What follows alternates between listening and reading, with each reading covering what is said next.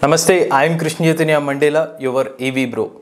Today's topic is Bajaj RE electric auto. When will Bajaj launch the most awaited electric auto of India, the Bajaj RE? Most of the people think that Bajaj will launch the RE electric auto in 2018, but it was delayed to 2019, 2020, 21, 22. Almost 4 years has passed, but still the electric auto not available on roads.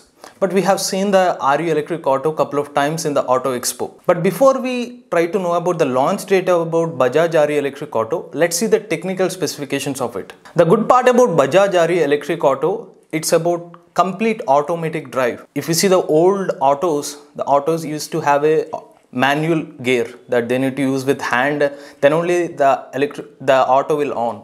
But this electric auto is completely automatic. Now coming to the top speed of this Bajaj RE electric auto, it is up to 45 km/h, and this speed can be possible with a Bosch electric motor. Now coming to the range, you see the competitor for Bajaj RE, the competitor is Mahindra Trio. Mahindra Trio is offering up to 130 km of range.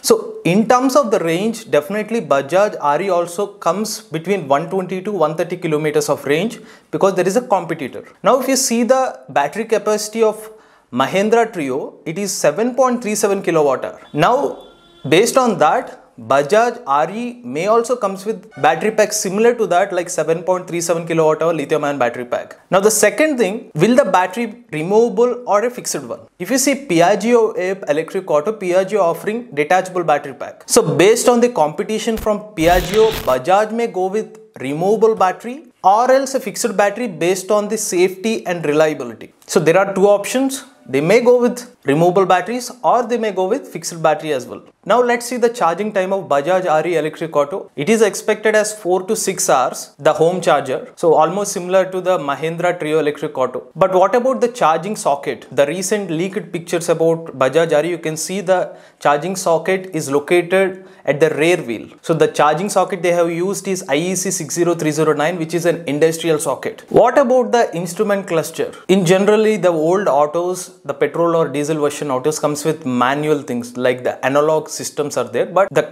upcoming Bajaj RE electric auto comes with complete digital dashboard. So you can see the odometer or the range, the modes, everything is in digital form. So definitely auto brothers will love this electric auto. Now what about the passenger capacity? It is driver plus 3 passengers. And finally, the most important thing, what is the price of Bajaj RE electric auto and the launch date? Again, the competitor Mahindra Trio electric auto usually offering with a price range of 2.8 lakh rupees to 3.2 lakh rupees. So considering that thing, Bajaj RE may price in between 3 lakh rupees to 3,50,000 rupees. So compared with the diesel variant of Bajaj RE, it can be 75% higher than the diesel or a petrol variant. You know why the electric auto is expensive? Because of the battery pack. So it is close to like 1 lakh or 1,20,000 higher than the existing CNG or petrol autos existed in the market. And here comes the most important thing, it's about the launch date. As of 2023, there are